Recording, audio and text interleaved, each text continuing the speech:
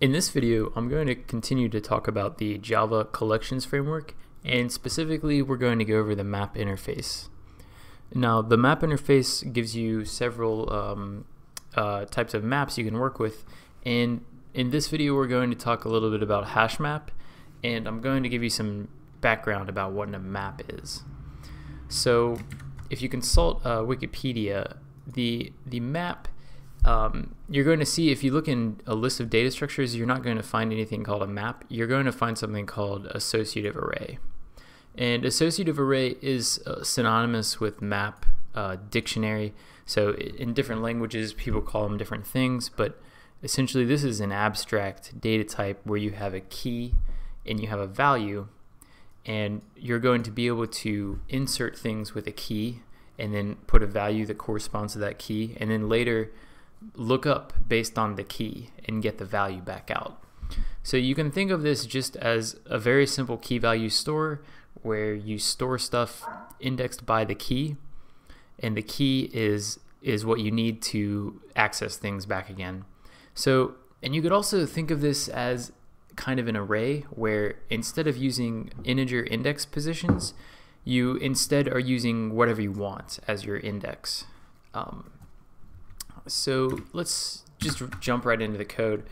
The map interface, it's just map java.util, and you'll have two generic arguments in here. And so the first one, that's going to be the key, and the second one's going to be the value. So inside of these angle brackets, you have to put two classes, key then value.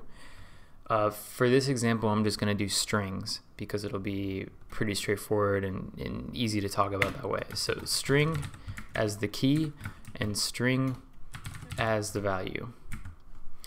All right, so we'll say map equals new, and then of course you cannot do map because a map is just an interface, and we are going to have to do some kind of concrete implementation. So we're going to do HashMap, which is probably the most commonly used map in Java.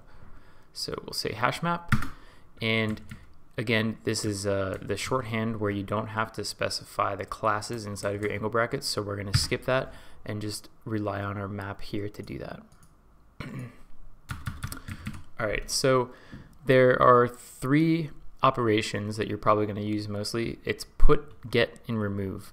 And put is how you put things into the map. So we'll say map.put, and we can say for a zip code 45215, and we'll say for the value we can say that is somewhere around blue ash,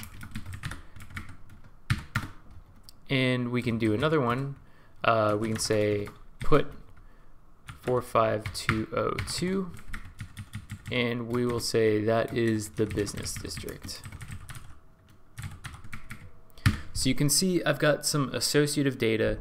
I've got a zip code as my key, and then I've got the value as what part of town that key is.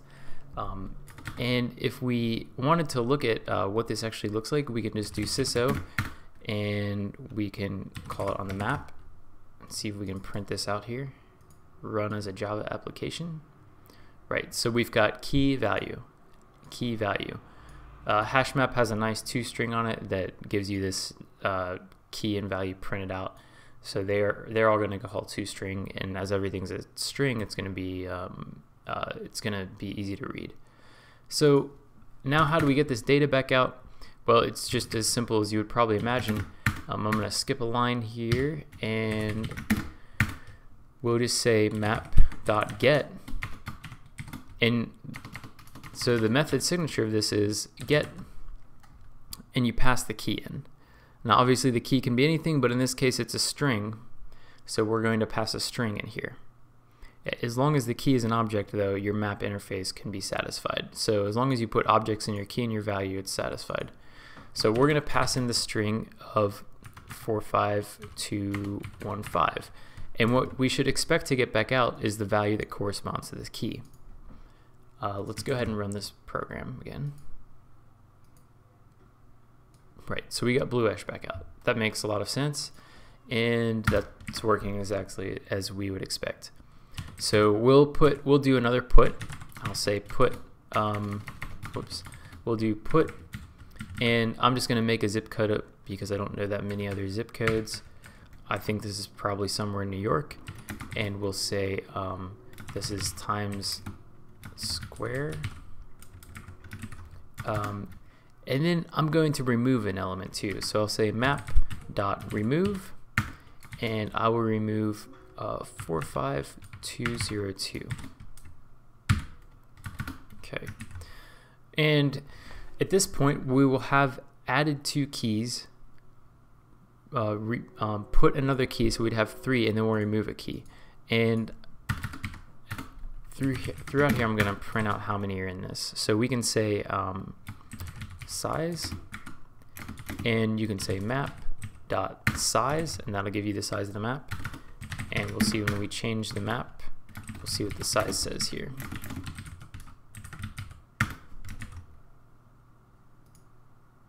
Right, so we added 1, we got a size 3, we removed 1, we got a size 2. Let's comment this code out, and I'm going to show you the next thing, which makes the map part of the collections framework, is that we can iterate over the key set. And the key set is nice because it just gives us a set of all the keys, and then we can use that to loop over. So we can say for string key in map.keyset, and you'll see it'll return a set of strings, and when we pass this into a loop, it'll be something that we can iterate right over. So we'll call keyset, and then I can say I am looping over key equals key. Right, so I've got these keys, and then if I wanted to get the value,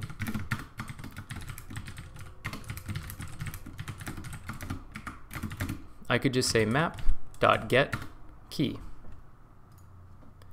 and I'll be able to get that value for that key again. And let's throw in a new line here, and I'll throw in a new line here.